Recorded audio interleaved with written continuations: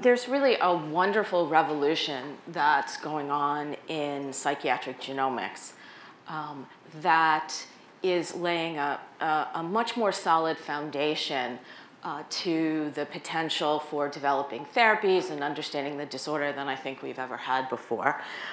When I was asked to give the talk of the title, I was being a little bit lazy, and so I threw out a random networks in schizophrenia. But really what I want to talk about today is how we've been, for a number of years, using genomics to try and change our understanding of mental illness, and the talk will mostly focus on schizophrenia. So it's a cliche to say the brain is very complex. You know, there are 100 billion neurons. They are largely born in fetal life, but of course they take the next 20 years or so to mature. And of course, I hope that they continue to whatever small extent we now know, turning over and have some plasticity even into adulthood. And this process, we know, is profoundly influenced by our genome. And if there was any need to know that, or any doubt about that, the experiments developing these beautiful little cerebral organoids, I think really, to me, demonstrated that one could start largely from, a simple pluripotent stem cell, and with, in some sense, trivial additions of time, growth factor, and sort of the right spinning, come up with something that was eerily reminiscent of a proto-brain with ventricle-like areas and cell types that were quite had all the hallmarks of traditional neuroprogenitors. Now, when this goes awry in a disorder, this process goes awry in a disorder like schizophrenia, it almost never does so.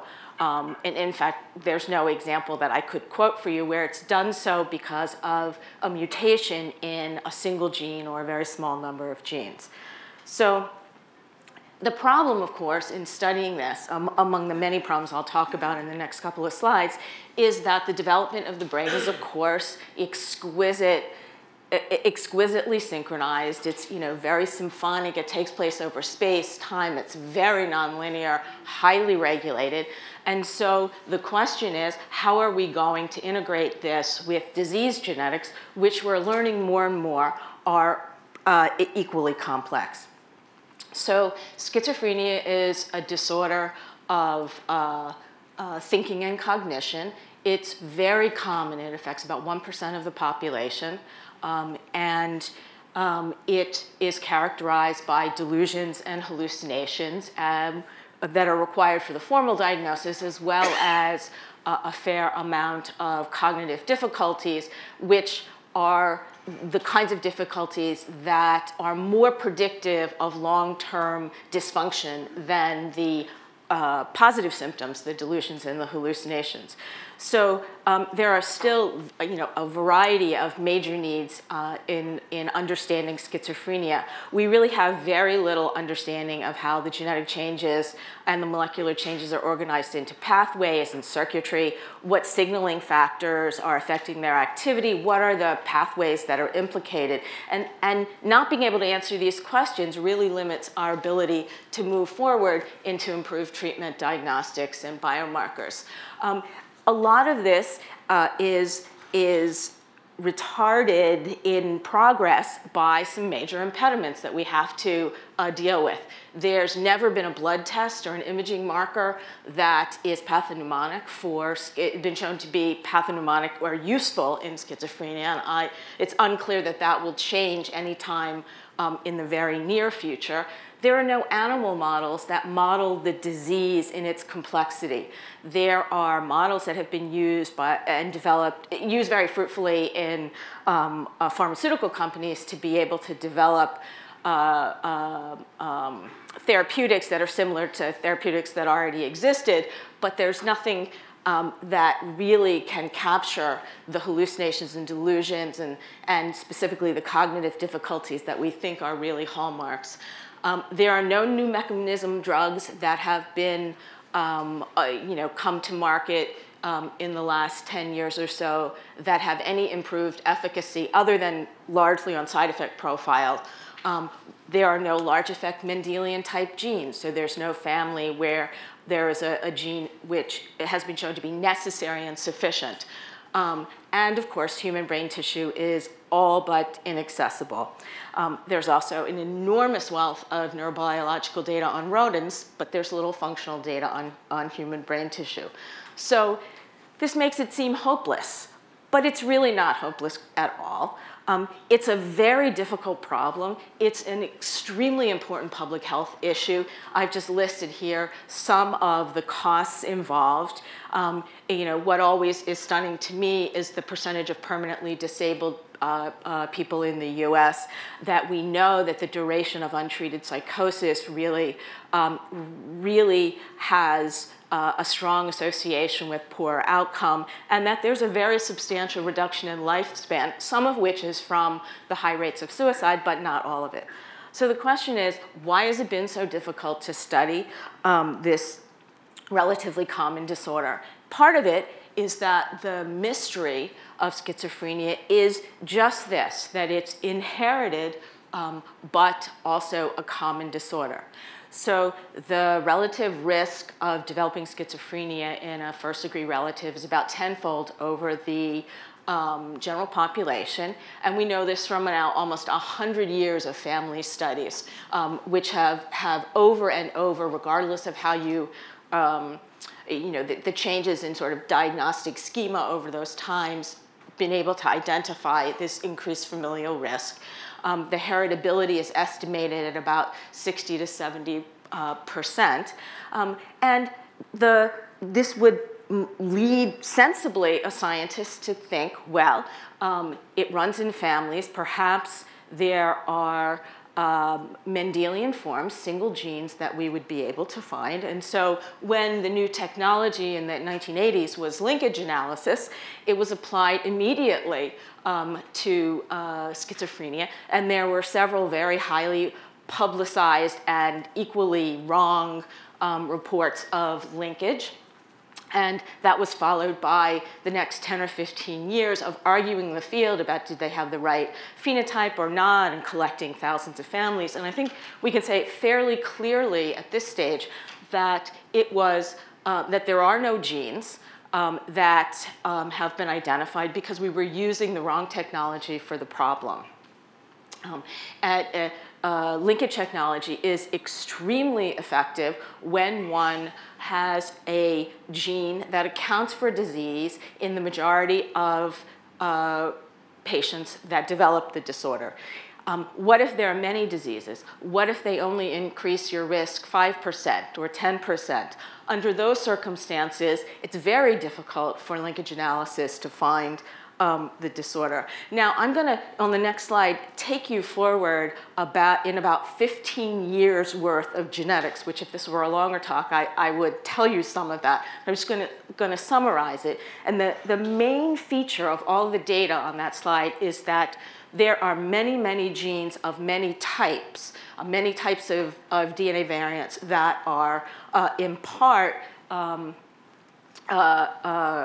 responsible for schizophrenia risk. So there's a large number of genome-wide association studies have been done. The most recent one, which was published last year, found 108 genome-wide significant loci for schizophrenia, but of course, no single gene was implicated because of the linkage disequilibrium. Many genes are implicated, and part of the later aspects of the talk, I'll describe our strategies for trying to identify which might be the most likely causal genes. Copy number variants have a small increased rate over the general population. There are a handful of large copy number variants like on 22q VCFS, in the VCFS region, that are pleiotropic for multiple neuropsychiatric disorders, particularly overlapping with autism. And the genes that fall in these CNVs tend to implicate synaptic genes as a class, but not individual synaptic genes. we've done a number of studies, and there are others who've recently published studies of rare variants from exome sequencing. Again, what we found was that it was impossible to implicate any single gene. So there's no burden of rare disruptive variants that are found in a particular gene. But if we look at the rarest class, we find that they are enriched in patients with schizophrenia. Similarly with de novo variants, and here the story is a little bit different than the story in autism, where it's much clearer that there's an increased risk in the mutation rate. There might be a slight increased risk, but it's really pretty subtle. There is, again, a fair overlap with genes that are seen in autism, and we rarely in the trio sequencing studies see a single gene that's hit more than once with a de novo disruptive mutation. So if we put all this together, and this is an oversimplification, but to me the model looks much more like one of overlapping risks, and where you are and what you inherit in terms of common variants that are each producing a small risk from the individual variants, but of course across our population, are accounting for a fair amount of disease liability, and the number of rare variants, either single nucleotide polymorphisms, or, single nucleotide variants, or copy number variants, it will push you further towards more severe disorders like autism and intellectual disability. That may, of course, that will also be in part influenced by environmental factors and a whole host of things that we don't understand yet. So the question becomes which genes are relevant to go after for disease treatment and to understand the pathophysiology. So from the GWAS studies, we know that many of these risk variants lie in intergenic regions and very far away from genes. They may or may not implicate specific coding regions. And we also know that the associated regions, so this is a typical regional plot, and all those elevated blue diamonds are in linkage disequilibrium, and while there's a clear, very strong signal, we can't tell where exactly it is in that region. So it's been extremely difficult for these genome-wide studies to nominate single genes. So as we were thinking about how to go about moving into a more functional analysis of risk loci, we of course knew, as did others, that there was a genome-wide enrichment of risk variants in functional elements of the genome. And this is just one example that I'm showing here, where both SNPs that were controlling the expression of genes, so EQTLs, as well as SNPs that fell in cis-regulatory elements like promoters, enhancers, DNase hypersensitivity sites, or marking open chromatin, or even more so, those that were expression EQTLs that fell also in a cis-regulatory element, were all enriched in these particular functional elements of the genome. So now, then what the next step was to think about how in the world we were going to collect the kind of data that we would need to begin to put together enough functional resources. And so I actually just pulled this from a recent grant. I'm sure many of you have similar integrative slides. I adjust this for whatever the sort of the particular study that needs to be done. But of course, what we really want to do is have a wide variety of functional data to be able to narrow down to be able to narrow down our candidates into a set that both on genetic and biological terms makes sense as mediating this risk of schizophrenia. So we knew that what was largely missing for us were resources around the human brain. And so we established a few years ago the Common Mind Consortium bringing together brain banks that had never worked together, putting together about 700 samples in our first phase with a newer replication and extension phase of about 500 samples. This is sort of a typical brain bank population. Some mostly older people, some are from medical examiner cases.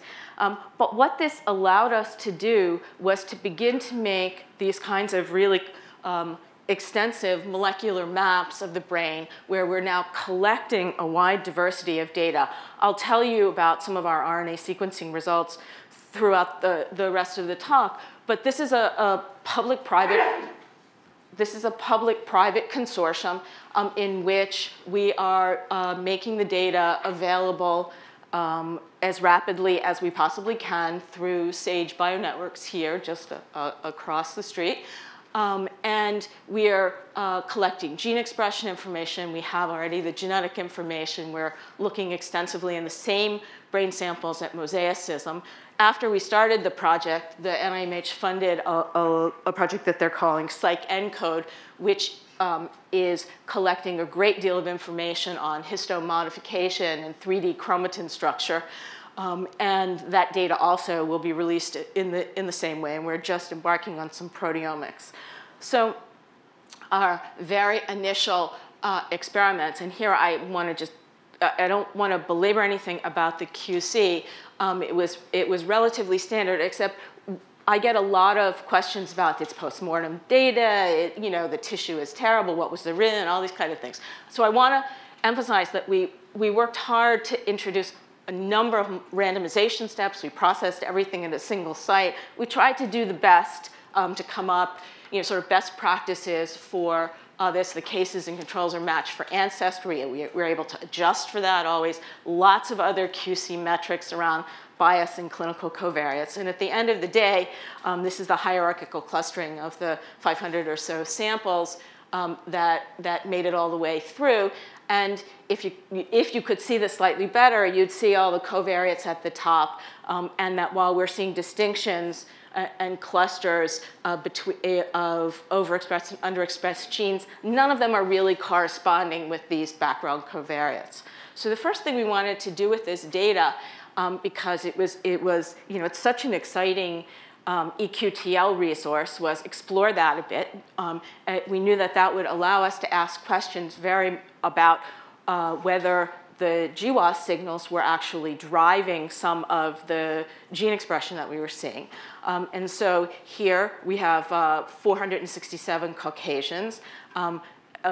Because the sample size is so large, I think this is now probably around 4 or 5 times larger than the most recent GTEx release. We have, 80% of the genes have cis EQTLs at an FDR of 5%.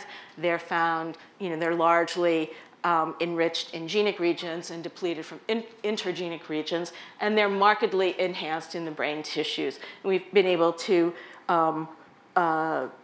demonstrate, particularly with the GTEx data, that we find 95% of their EQTLs. We can't really ask the question in the reverse because of their sample size. But this is now the largest data set, and it's available should anyone want to use it. It's already online. So the first question, can we identify a single time point in tissue instances where the disease-associated SNPs are convincingly associated with an expression change? And we used Sherlock. There's no perfect method for doing this. This looks across the genome and derives a Bayes factor for whether the associations and the expression signal are plausibly, are more likely causally related than not, and it sums those into a score. This is the resulting plot across the genome. It's sparser than a traditional Manhattan plot for, say, for a GWAS because it's only the genes. There were 84 genes in 30 regions that passed the threshold.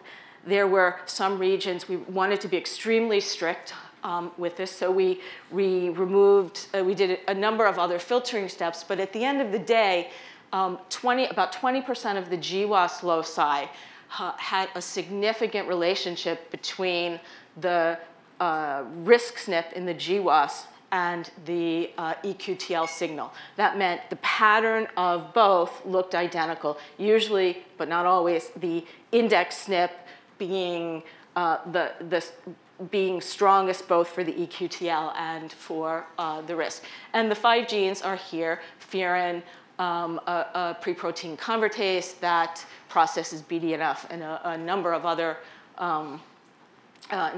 important proteins, SNAP91 and TSNAR, which are involved in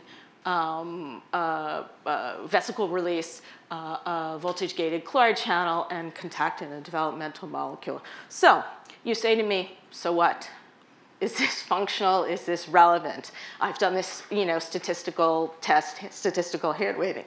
So the next thing we needed to figure out was, do we have a way to model this? So we sought something that was simple, that would allow us to screen a number of different potential candidates. And so we started working with Nikos Katsanis at Duke and zebrafish, and we used underexpression or overexpression as appropriately predicted by our gene expression to ask the question, what happened to head size? As just, not to model schizophrenia, just as to answer a gross question.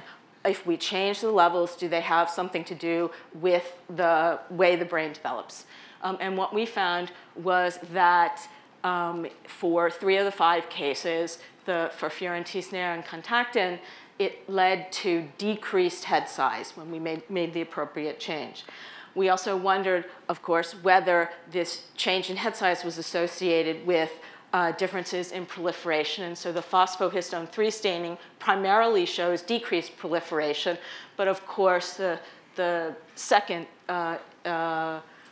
bar there, you can see, is increased proliferation. So that confused us. So we went on, or I should say Nikos' lab, went on to perform tunnel staining. And all of them show an higher apoptotic index, suggesting that the ultimate result is consistent with decreased head size.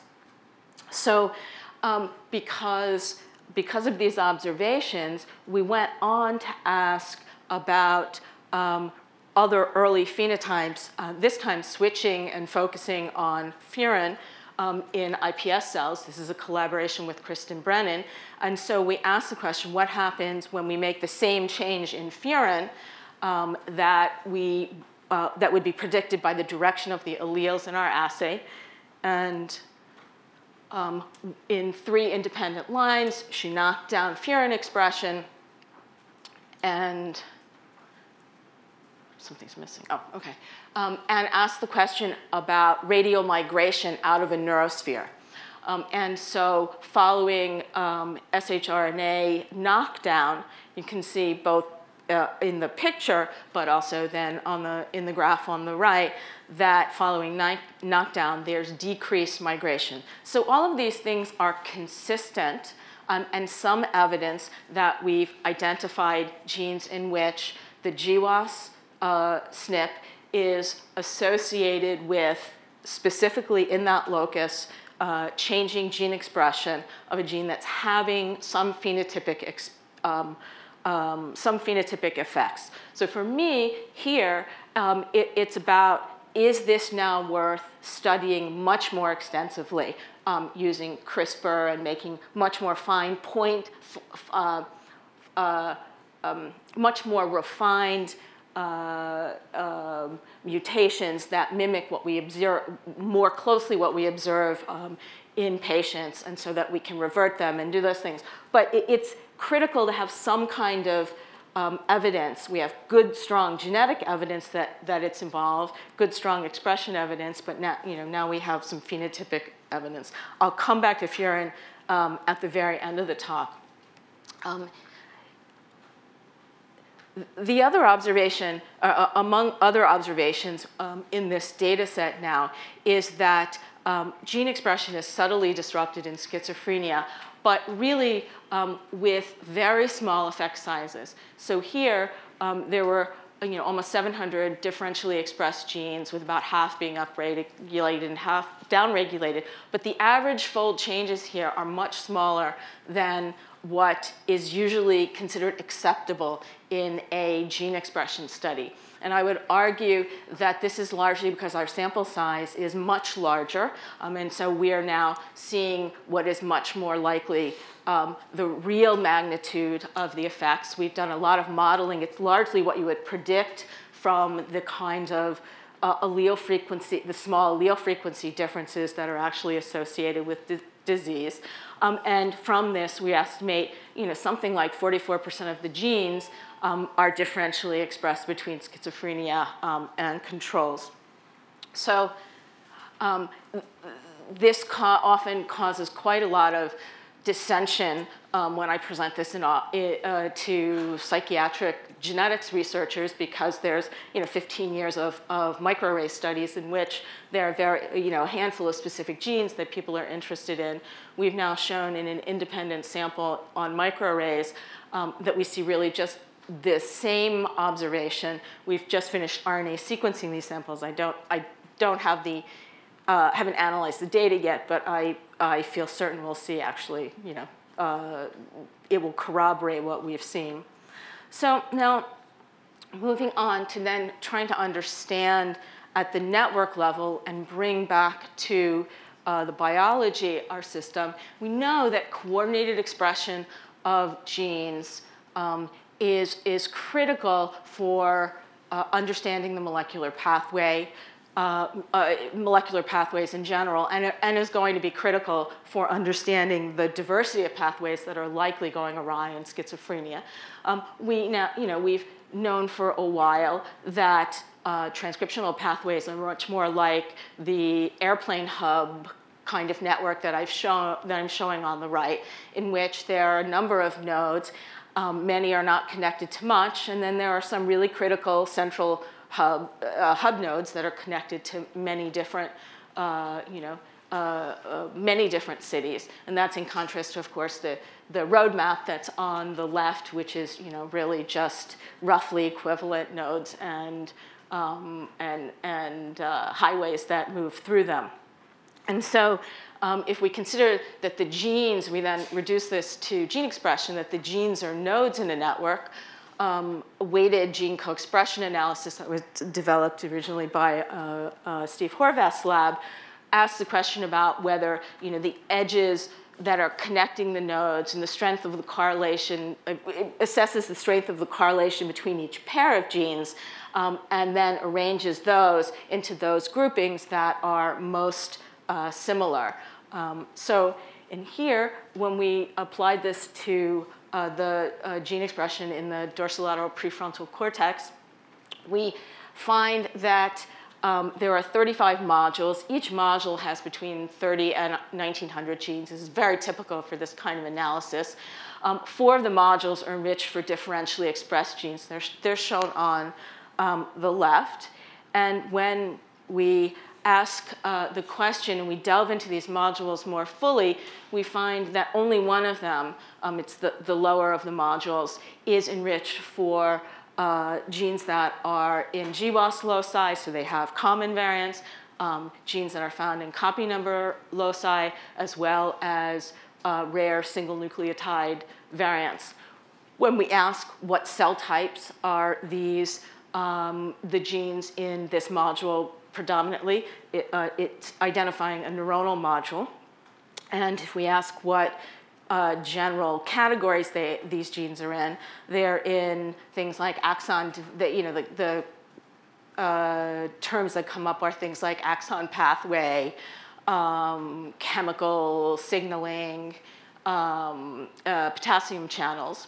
And in fact, if we dig a little bit more deeply into some of the pathways and smaller groupings of genes that have been implicated in the copy number variants and the rare de novo variants, such as things that are in the synapse, ARC, NMDA, postsynaptic density proteins, and FMRP targets, those are also enriched. Now, the problem, one of many problems with this kind of analysis is that this module is quite large. And so it's hard to know how to dig more deeply into this. Where do we go from here? So Bin Zhang at Sinai has recently developed, and there are other enhancements of this too, but this is the one we've used at the moment, of co-expression network analysis that's called multi-scale embedded gene co-expression network analysis. Briefly, this is an analysis that focuses on using a topological sphere. So one is projecting the network in 3 dimensions rather than 2 dimensions, and that decreases some of it has favorable signal-to-noise properties. Then it's these networks are filtered using planar maximally filtered graphs.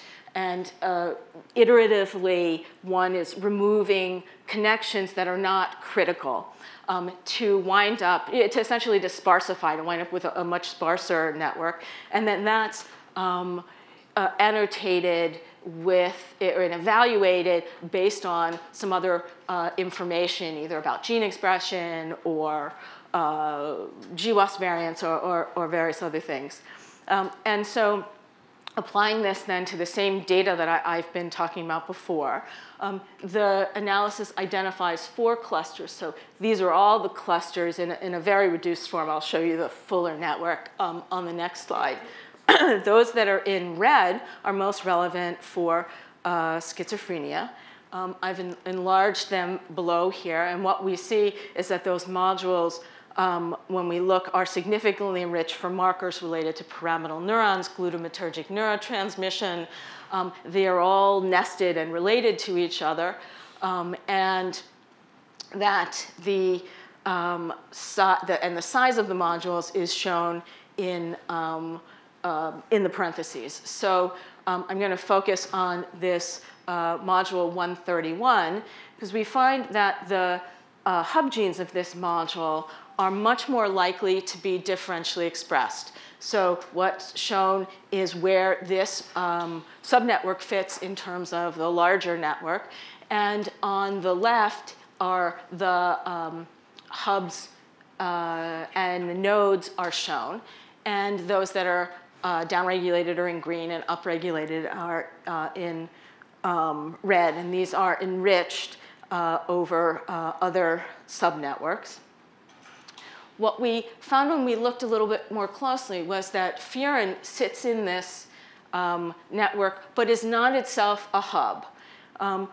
But it is connected to only 4 genes, 2 of which are themselves hubs. And so you can see on the bottom left, or the bottom graph, that furin is much less connected itself than other genes in this network. But its second-degree connections are much larger. So it's in a position to influence many, many genes. And for me, this is really what I'm looking for. I now have predictions that I can make around what I should observe if I up or down regulate furin, and to begin that process of understanding what is the larger network that's really specifically influenced by furin. And then I think the next slide is maybe my last slide, which is that, and I'm not going to show you any data above this, but all of this data now needs to be and can be refined with increasing information around the functional elements in the genome. So here, this is some recent ChIP-seq data we have on, there's just a couple of marks that I'm showing in 2 brain regions. All of this data now that we're collecting is from FACS-sorted material, and so we're looking at both neuronal nuclei as well as non-neuronal nuclei. And we can see, you can see it either on the left, but it's probably easier in the PCA plot on the right, that while there's not much differentiation between specific regions, the differences between the nu n positive, or the neuronal fraction, and the nu n negative fraction, as well as between the promoter mark and the enhancer mark, are quite profound. We've just about finished collecting data that will allow us to very carefully investigate inter-individual differences, which isn't possible in the roadmap or ENCODE project, where a very small number of samples are looked at, as well as ask questions about differences between the cases and controls.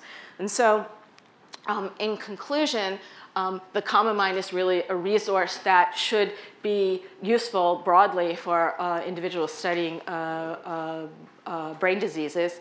The EQTL analysis has provided a number of functional clues that we can follow up in a variety of straightforward ways, and that the network analyses further elucidate pathways that will allow us to develop testable hypotheses. So the Common Mind Consortium members are listed here. None of this could be done without lots of collection that was took place over the years, as well as our various both pharma and other partners. And then the data analyses themselves that I talked about were performed by a number of talented individuals: Panos Roussos, who's a young assistant professor, Menachem Fromer, whom I've just lost, unfortunately, to Verily, and David Kavanaugh. And then, the rest of the colleagues are on the slide. So, questions?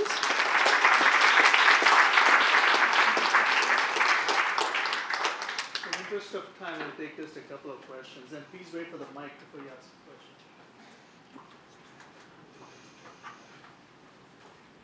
There's one back there. When you're seeing differential changes in expression, can you give us an idea of what scale the changes in expression happen to be? What you were saying is that these are SNPs that are causing changes in expression across multiple genes, right? And so what's the scale? When you do say an shRNA experiment to knock everything all the way down, right? What's the underlying biology in the human? Are we talking 5% differences, 50%? Small, much smaller. So 10% differences, right, in the human. So it's overkill, these first experiments, right? Question back there. Oh yeah, quick question. In your GWAS, why did you exclude the trans EQTL in your filter? In your GWAS of the variants, yes, when you filtered, why did you exclude the trans EQTLs? Oh, so because trans EQTLs are much more difficult to convince oneself that they're real. And while we were very conservative, we wanted to be quite conservative, basically. There's only one gene that was supported by only trans EQTL. It really made very little, because we were so conservative in the trans EQTL, so we fed into the algorithm, it didn't make that much difference.